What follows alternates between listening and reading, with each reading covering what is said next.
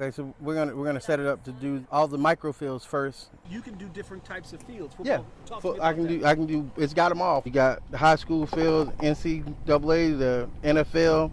Wallace Davis works for the city of Port St. Lucie Parks and Rec.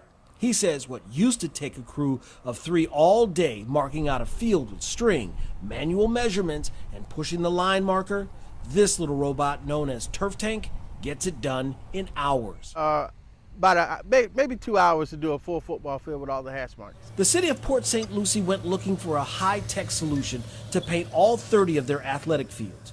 Lo and behold, they came across the GPS-directed Turf Tank. We're in the process of designing and constructing 2 regional parks, one in Tradition and one in Torino, and they're going to have a lot of multi-purpose fields and football fields and baseball fields. So it's going to take a lot of staff hours to line those fields.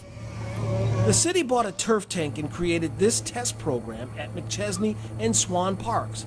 Not only were they looking for something to paint their fields, but also a way to enhance the efficiency of their field crews. It's really saved us a lot of staff hours, a lot of backaches, and he's been able to free up his staff to be able to really take care of a lot of the other things in the parks that have been, they get neglected. Wallace says he's got to keep an eye on the turf tank to make sure it doesn't go offline.